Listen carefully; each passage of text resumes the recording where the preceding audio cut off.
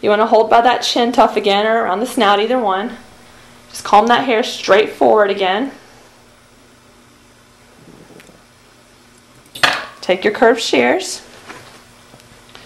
And you just want to make sure that you're not pointing, you don't want to point in towards the eyes or anything. You're just keeping that curve nice and flat up against the head there. And you're just going to trim this little visor. Again, just let that curve be the guide there. You're not trying to do it yourself. Just let that be what guides you and makes that line.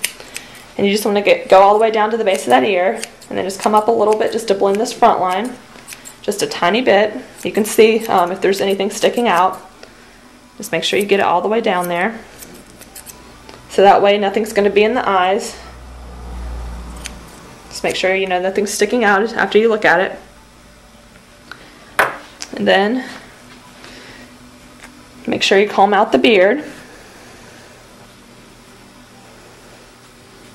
Once you get one side combed out, you want to hold the ear. And you're just going to you want to flip your shears around backwards again so that you're coming in with that curve. And you're just going to come down and underneath there, all the way to the front. Just make sure you're making a nice straight cut there.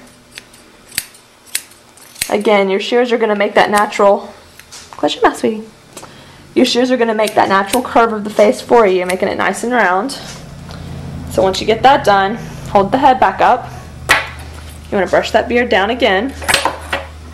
Take your shears and just come over and kind of anything that's sticking up from the top. It's nice and smooth.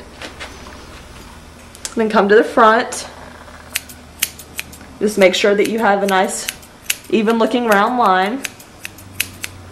Then we're just going to come over to the other side. Again, just comb the beard down.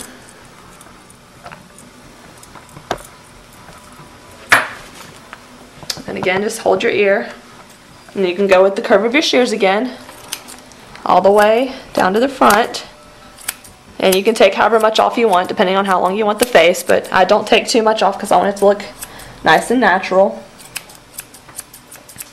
Once you do that, again, keep that ear flipped over. Come over top, anything you see sticking out.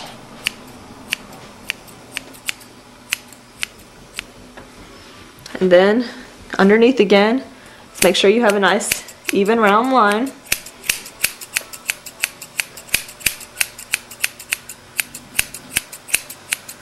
And this time when you're looking at it, make sure both sides are even and that there's nothing sticking out up underneath the beard. And with these kind of dogs, when they eat in their water bowl, they get like this wet area around here, so if you want to, you can comb straight down. Just take your curved shears and just barely take a little bit of that off, kind of angling to the back part of the beard on both sides. And right underneath the chin there. And that way it doesn't leave as much to get caught up underneath the water bowl when they're drinking.